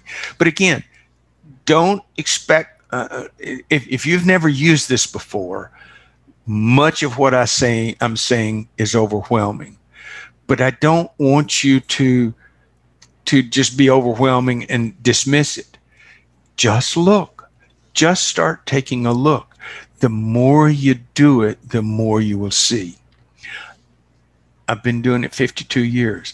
I see something new or something different on a regular basis. I don't see it every day like I did early in my career, but I'm seeing it on a regular basis. And I'm beginning to see things even in kids who are on the spectrum. Those that might be able to respond and those that might not, depending on the way they begin to focus in when I give them a target. It's really just a determination of how they're looking out in the world. And isn't that what you want them to do throughout the process of development? Develop a more stable ability to look out in the world, because that shapes them as a person. And if you just look for a few seconds, doing and watching equals looking. You're doing and watching equals looking and how they're doing that. Determining if they're looking out too far, not looking far enough, confused, or where they're. How do you tell if they're looking too far out? There's a couple of ways you can do that. One way is you'll see against motion. Another way is putting lenses in front and have them touch letters. And if you've overplus this child, you might still see with motion, but they will really come in and press hard against your target. Whereas if you decrease that amount of plus, then they gently touch. Or if they stop short, you know you can be over minus, or you can sometimes even be over plus. But your power is not right. Adjust the power and see what you can do, not by just watching motion, but by watching how they touch the card. How do they judge where that card is in space? And watch and see what they do with those kinds of things. You see many times what we would call hyperopia, myopia, astigmatism, scissors motion, anisometropia, if they're temporary and task specific and not stable, that's what I want to see. I want my kids, when they hit a hard word, to even show me myopia. I want my kids to, when they're thinking about something, I want them to release into what I would see visually as hyperopia, but they're thinking about things farther away. When you start thinking about things, you don't look closer here. You begin to look farther away, and you're not focused on anything. And if you just watch a colleague, some of you students, watch each other as you read something here, and then look away to think about it and watch the changes in motion you get there. That's all a part of the process of development. Stable findings, though, are not always good during development, and they often indicate a more permanent change in structure. They indicate that stabilization, that pattern of looking that's not good. So determine if they're in touch with their surroundings, their level of rapport with their engagement with their environment and surroundings, the level of equality and brightness, depth, brightness, and equality of reflex color. If that reflex color is uniform throughout, if they're equally bright, then you know they've got a system that is set up to do that. I remember a kid who was 4 months old, and eventually we diagnosed him with delayed visual maturation. And I came in the room, he did not acknowledge me, did not look at me. I used my retinoscope, and I called it just a blah reflex. It was not active. It was not reactive to anything I did. And it would be, some people had already determined that the kid was blind because that's the way he operated. But I said to Mom, okay, we can assume he is that, but let's also assume that he's not. We don't know at this point in time. So I know there's not an opacity that's doing that's creating an issue. I did not see any, when we dilated, I did not see any retinal pallor indicating atrophy of the optic nerve. So let's just try some things. Just turn a light on and off. Turn a light on and get the aha reflex. Turn it off. You're not going to see much change there. And then turn it on. Begin to get him to doing that. Mom was very, very engaged in this whole process and added a whole bunch of other things rather than turning the light on and off. Came back in 3 months. And remember, he was 4 months old. Came back in 3 months. At 7 months old, I walked in the door. The first thing he did was look right up at me. And the retinoscopic reflex was much, much brighter, much more engaging. So I'm later, 3 months later, 10 months of age, walk in the door, he looks up at me and he smiles. We do stereo testing. He sees the pictures popping out at him. What would have happened at 4 months of age had we said, he's a blind child? You got to begin to engage. I would hate to have that child be 4 years old, and now let's look back and say, I should have done something when he was 4 months old, not waiting till 4 years of age to do some things.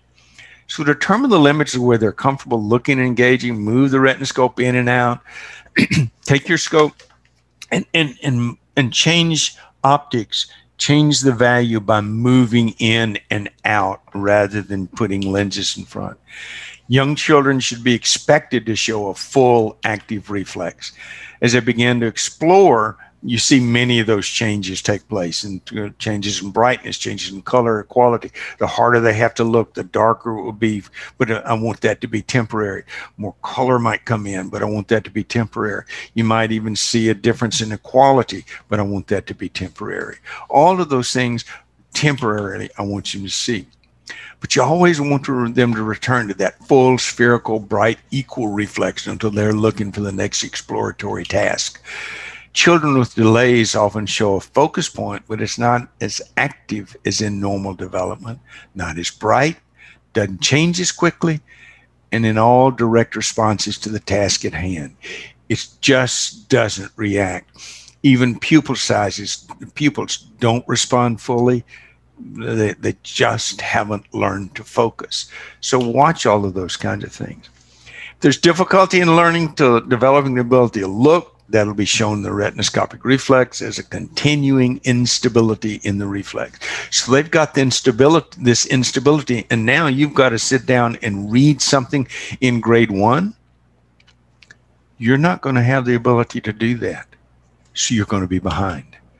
2 diopters of fluctuation in a 6-year-old is much more significant than 2 diopters of fluctuation in a 3-year-old child.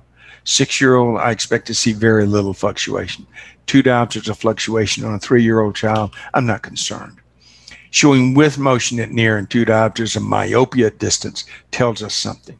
What that means is if I'm showing a little with motion here, but now my refractive measurement is 2 diopters of myopia, think about what that should be. If you reverse your students are learning about lag of accommodation. If you see somebody plano at far, what do you expect at near? I expect to see about a plus 75, maybe a plus 1, but a lag of accommodation when I scope it near. Well, what happens if they're showing you that plus 75? What should you expect at far? I would expect plano to be my distance refraction. Well, now this kid's showing 2 diopters of myopia. I've exaggerated that a little bit. Usually it's only about 1. But there's a mismatch now in how they perceive distance and how they perceive near. And we have to understand that that's a problem. You can't just go now with a distance refraction, because then remember how we are moving distance. We're requiring them now at near to focus much, much closer than we did. So here's some observations. Patient number 1, you got an 8-year-old who can't find letters on my keyboard target here. Well, here's a kid who is using a keyboard all day long in school, and he can't look to find the letters on the keyboard target. We got a problem there. Patient number 2 shows a variable focus, and it's not consistent. Now you put those 2 kids in the classroom with the kid that easily knows where the A is and the B is and all of that on this keyboard target, or the kid who now shows a stable response in looking, and these 2 kids are going to be compared to that one, they're going to have difficulty. Patient 3, it's neutral to start, but it's dull. But as I go in and start adding lenses, I don't get a reversal in motion at near to plus 2. This is a kid that's going to have more effort in accommodation. You put him again, all 3 of these kids now, again, in the same classroom with this kid who does everything the right way, the typical development, and they're all going to have trouble. You got slight against the start, plus 75 moves to slight width. They're over accommodating through nothing, but now you can get them to respond. Don't hold out that okay, I've got against motion, I've got to use minus. Try some plus and see what happens. Now here we talked about that one. The one that's showing with motion at near and a minus 150 at far. You put all of these kids, any of these kids, in the same classroom with the kid who has typical development, and all 5 patients are going to struggle. So now we're going to look at accommodative facility, which I talked about earlier. And what are we looking at? I'm taking a plus or minus 2, and I don't have lenses in my flipper here, but I have a target. It's a different target, and I'm putting plus 2s, minus 2, plus 2, minus 2 in front of the patient and watching their response. And I want to watch the speed. I want to watch, do they fully accommodate? Do they fully make the change? And these are the targets that I use. I use these targets. This is a 2025 size letter, and I have that occasionally say, look in there. I have 2 things, so I can say, how many rows do you see? And many times on the minus phase, they'll go to Plopic and say, oh, now I see 4 rows. Whereas if I had 1 row, then they can guess and see those kind of. These are larger targets, 2080 size letters, and you use those many times when they are trying to, when they can't clear the smaller letters. But here's this is an accommodative target here, small letters, and I'm doing plus 2, watching him clear, minus 2, watching him clear. +2, -2, end. Now, you take the child who, what I would expect, you expect them to be neutral when they're looking at my target, and we're just assuming it's neutral. Now, when I put the -2s in front, I expect a with motion first, then I expect them to go back to neutral motion. Put the +2s in front against motion, and I expect them to go back into neutral motion. That's the typical, the anticipated response. But what about the kid who shows you, when I put the -2 in front, goes only to about -1, maybe can or can't read the letters, but only goes to -1. Now you put the +2s in front, maybe goes to a 1 diopter of against motion, not the full response. Again, you put that child in the same classroom, the one that easily clears, and watch them as they go. Now, I started doing this a few years ago.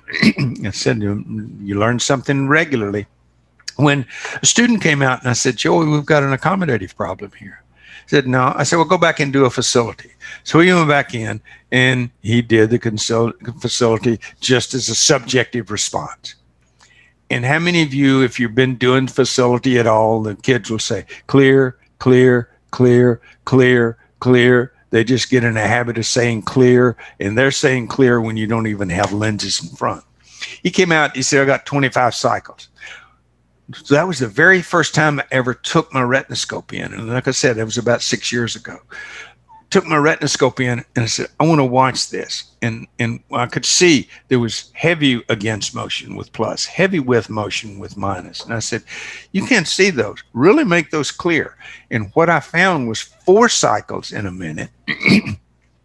The average, if you do a full classroom of all kids, is about 7. I expect 12 cycles, but he had 4.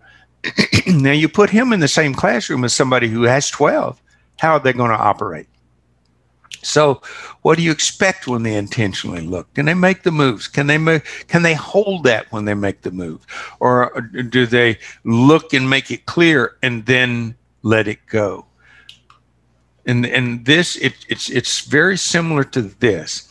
And Ken Frieda published this in Optometry in 2002. But this is a signal that's turned on, and it's a letter, and it's at a 4.5 diopter stimulus, and it's held for a certain length of time, and it goes off. We watch the response, and the response doesn't come up to the full 4.5 until it's halfway through here. And now that's turned off, and it doesn't come back down to the starting point until significantly beyond. Now compare that to the kid who you turn it on, they immediately go up there, they hold it, now you turn it off. There's always a little delay. They hold it, and then come immediately back down to where they are. So it shows you, if you have a number of flips of patient that you expect to make it clear, but how much do you trust that subjectively? You can observe that objectively. Now, Chris Chase did another one. This was just a sustained looking ability with a 5 diopter stimulus. And here the green one is a good response. This is a not so good response. But what about the child that starts out here and then you can see them decrease as they go? You can see that happening with the retinoscope also.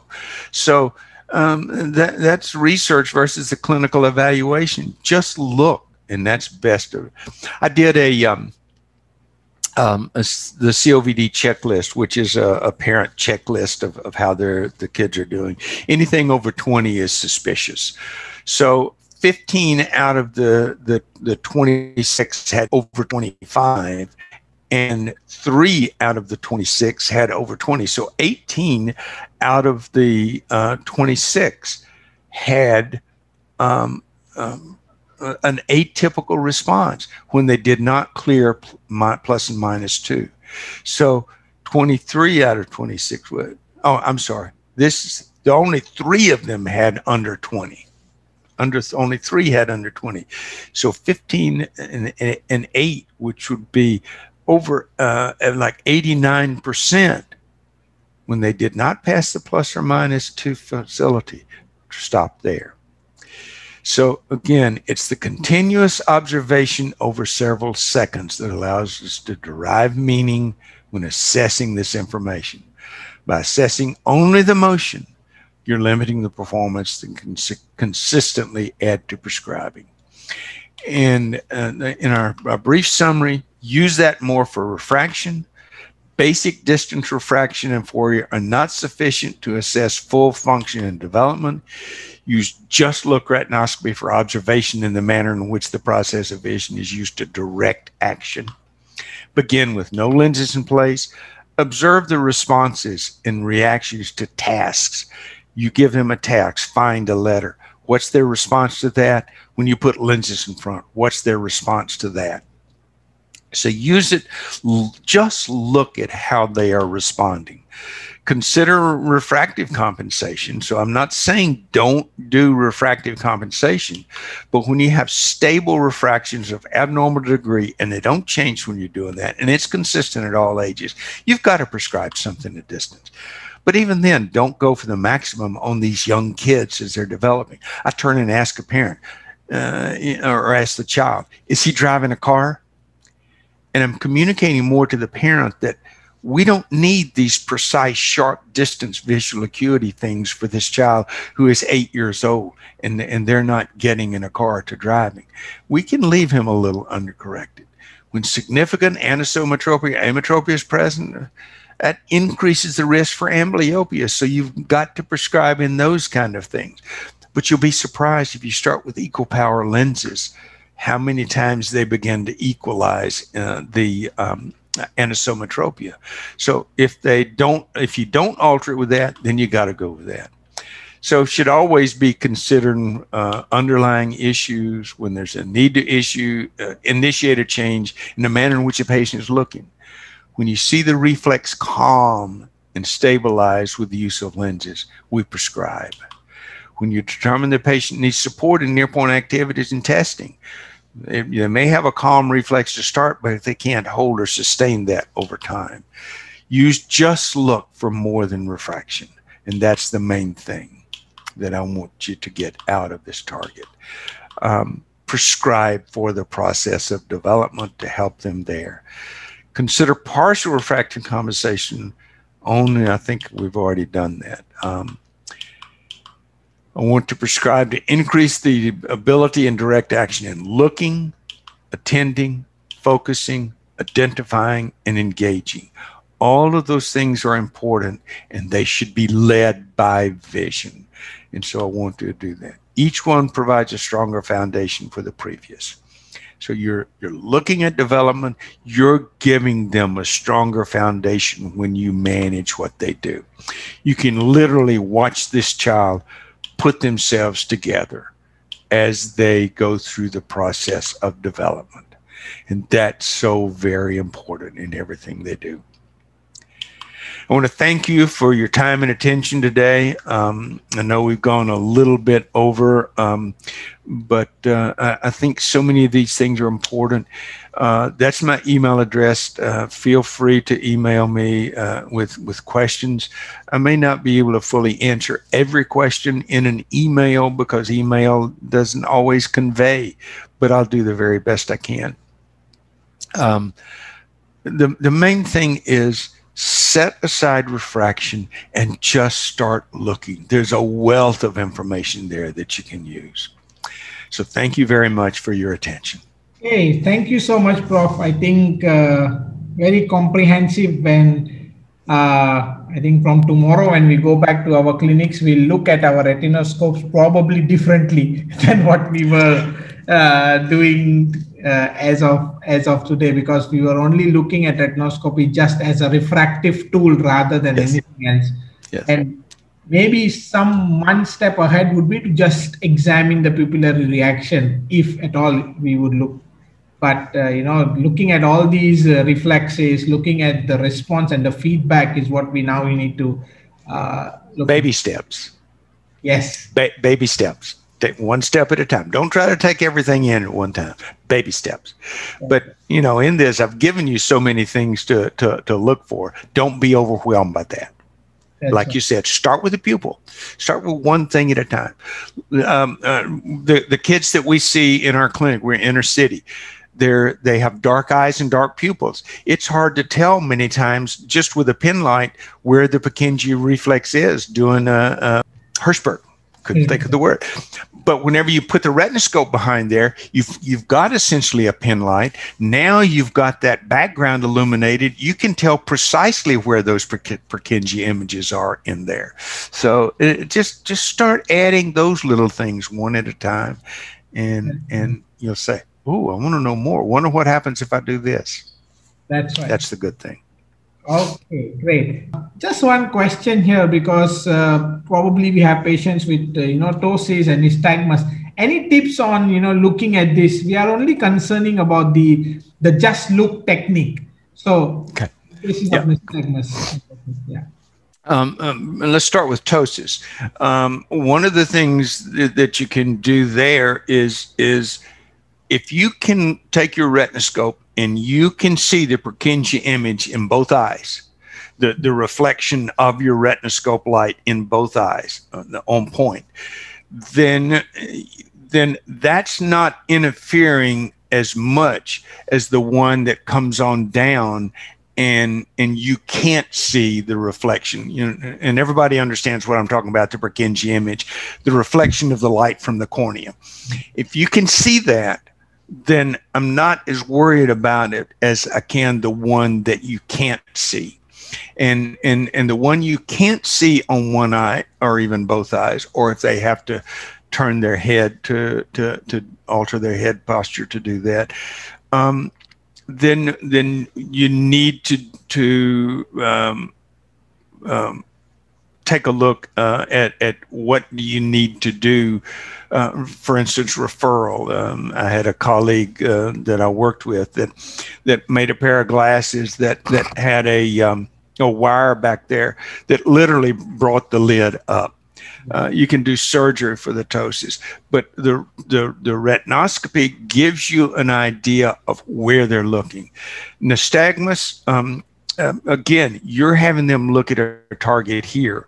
Where do you find null points? If you move the target closer, do you find a null point? If you come on in here, do you find a null point? And that becomes a starting point for just giving them activities at that distance to do where the nystagmus is minimized. You're not necessarily going to make that nystagmus go away. Okay, yeah. And I mean, you did mention about the Mohindra and the other near types of retinoscopy, but how are they different? Just a quick one, if you would want to. The dynamic is done. I do that in full, no, not full room illumination, but good illumination. Mohindra is usually done with reduced illumination. They're looking at a light, and I'm having them engaged in finding letters. I even have passages that I can read, but I have them looking for letters. They're engaged in searching for things. Or if it's a baby, I have a pen light with a finger puppet on top. I have them looking, and babies are going to tear off the arms on those finger puppets or whatever. They're going to reach for them. They're going to go in the mouth. They go in the mouth, and they go in the sink to be washed before the next patient comes in. But I want to have them engaged. Dynamic is just that. They're engaged in doing something. Mohindra is more, where are they looking when they're looking into a light? And that's translated into a distance retinoscopy more than it's done at near, but it's transposed into a distance retinoscopy. That's right. Yeah. And the next question here is, would you be probably seeing the modulation if the patient is probably, on cycloplegia? I don't think you can do that because the modulations I'm looking for are one in response to accommodation, and you don't do near findings or near testing with cycloplegic refraction. Now, let's set that aside for just a minute. If you've got somebody that's trying to look and they're under cycloplegia. You may see some of those kinds of things as they try to focus, but it's going to be different prior to you than it is what I'm looking for prior to using a cycloplegia. That's right. And I'm not saying you don't ever use any of these things. I'm not saying throw cycloplegia away, throw this. I'm not saying that. I'm saying we're looking for a different kind of thing. And we're looking to see how the child and the developing child is operating it near, which is where they are going into the classroom to do. That's right. Yeah. So. Okay. And one last question, probably, just for the interest, like, when we are doing this just look retinoscopy, is there any way we can record it, or we just record it what we see, or is there any particular, way of recording it for future references? How do you recommend us to record that? Because we need to compare and we need to see at each visit, right? That is the $1 million question. We have tried many times. Even the reflex is too like cell phone. Cell phone is a great tool, but it's so good that the reflex coming back is too bright and you can barely see the modulations. What those early ones were captured through the retinoscope using a Canon actual VCR type recording camera. But you can't just have that in your office to record everything. Boy, if any of you find a way to do that, please let me know.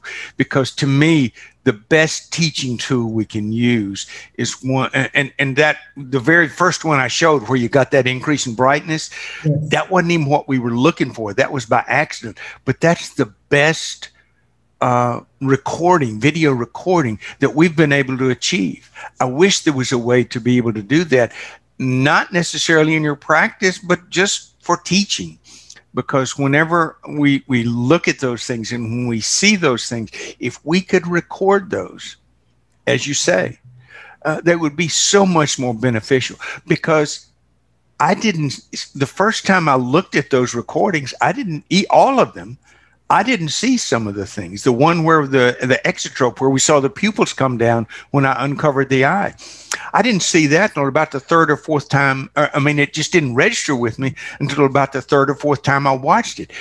What you're suggesting is there a way to do that becomes so valuable in teaching, because I can talk about it all day long.